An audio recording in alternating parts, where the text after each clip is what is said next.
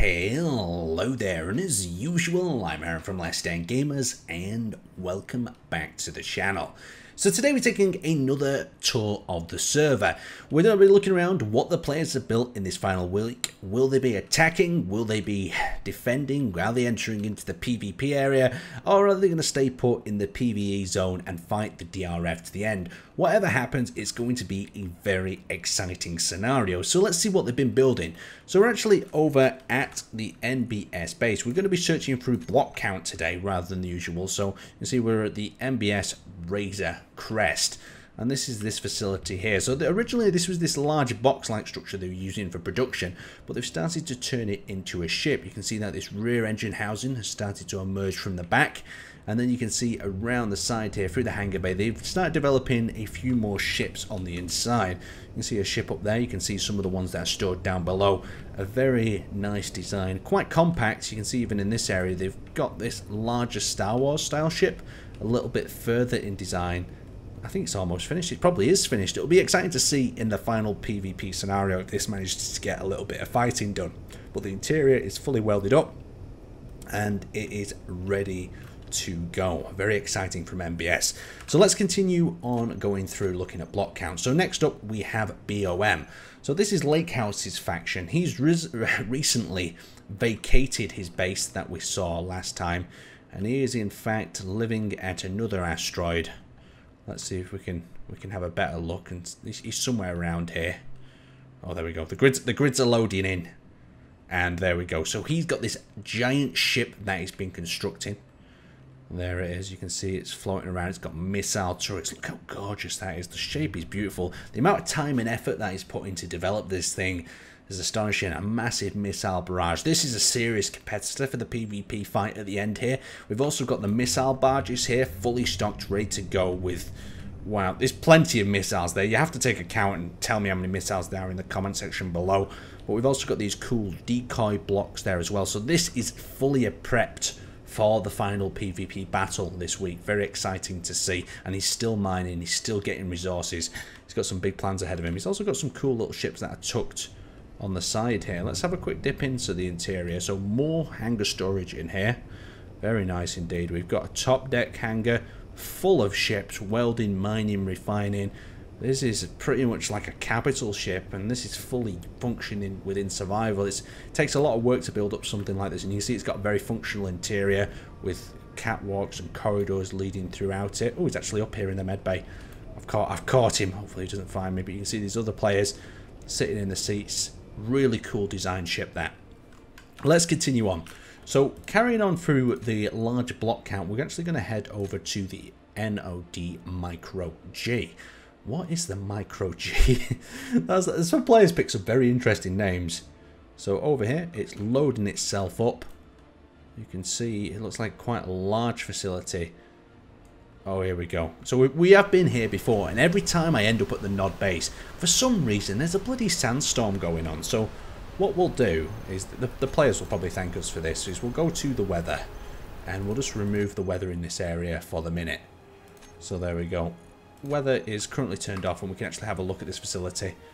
So it's quite a large facility. You can see that we've got this lower area here that's been mined out. They've got plenty of turrets because the DRF attacks have been getting more and more hardcore. Loads of ships, and they've also been working on some other ships in this lower hangar area down here. Very cool indeed. And if we took underneath, we've got a few more ships that are being worked on and printed off and stacked up in their quick disposable racks down at the bottom. Very cool indeed. If we took ourselves through, you can see the various storage like they've got before.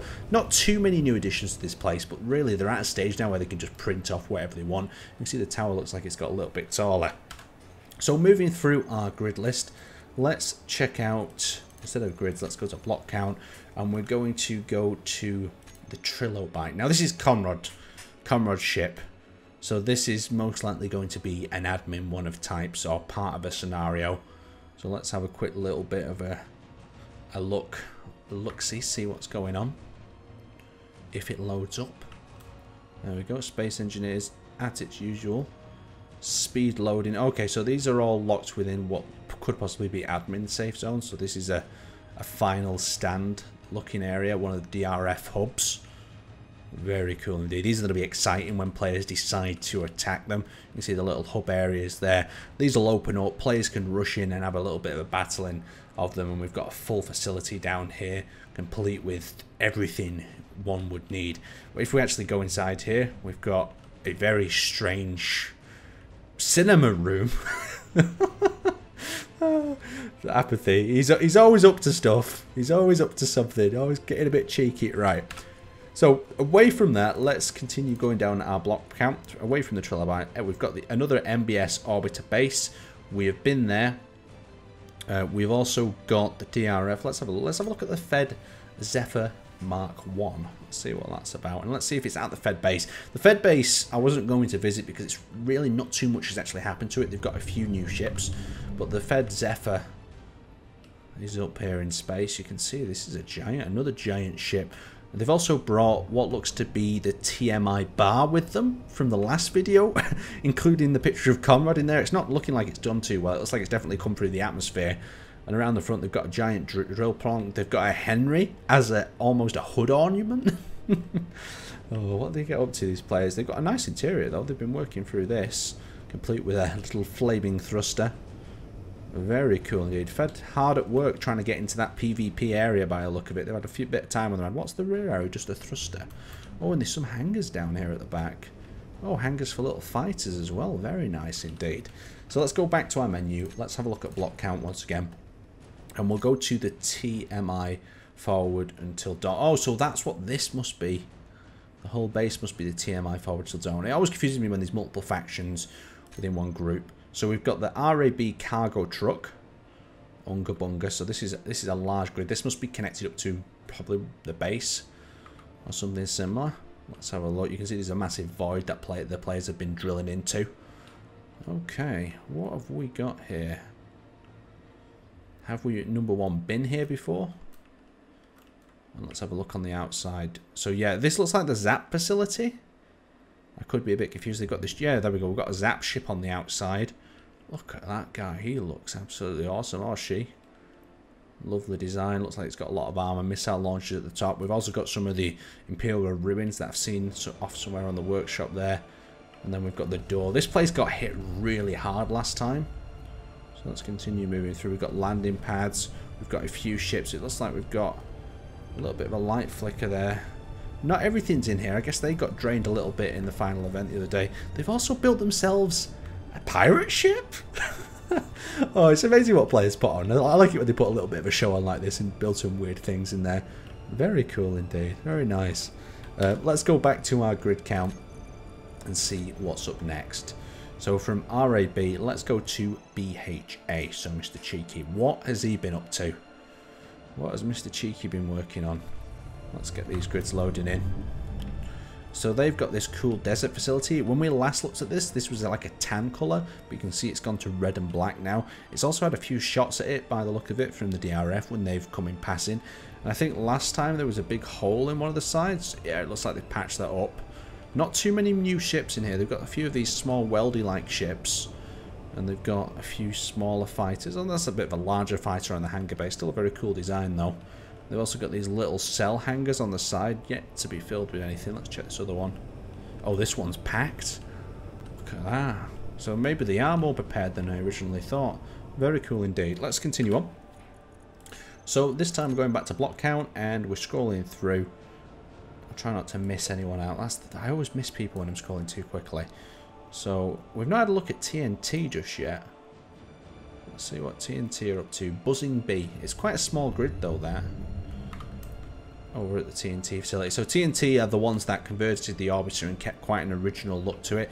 There's not too much more to this place. There's a few more ships, but like I say, when players get to this final week, they stop really expanding the base and kind of focus on building ships and other things from it. So let's go back onto block count and have a little bit of a look and see what's going on as well. So we've also got to have a look at SWI. SWI are currently, well, the infested pits, that's what they've called it. So they've actually finished their little ramp now. So you can see the orbiter is on the piston. It'd be nice if, is Shay about? There's Shay there. So they're building these strange, like, organic pods that emit this green gas. It's a cool idea. I like all this sort of organic style building. You can see they've rebuilt this. They've rebuilt the main turret hub there. And they've got the orbiter pod actually on this ramp. So they've got some GPSs, some other cool things going on in there. Really nice. And that's just a standard sort of Orbi ship. And then they've got this whole taken over infested area down here as well. Cool, with these little eyes looking in. Really cool. I like that base a lot. Let's continue jumping through. So onto the block count. Oh, there's just so much stuff to look at though. We've been there. Let's have a quick look at PVP. The other thing is in this final week as well, is we might also have players, you know, that aren't making it into the final week, so to say. They've either given up early or they're moving on to do something else. So PVP base, I'm not seeing anything loaded in just yet. It might take a second or two more. So this is a smaller grid one. Okay, so these guys look like they've been under quite heavy attack, but still quite a cool outpost that they've got going on here. Storage, very cool indeed. Nice little bunker in the side of the hill. So we're going to wrap this video up here. This is the final tour of this season. We've seen some exciting things, and I know I've definitely missed some of the players' creations, but hopefully we'll get to see them in the final battles. If players take part in the PvP, fighting over that final GPS spot, or the PvE engagement and take out the DRF. Anyway, let's thank you guys for watching, and I'll see you next time.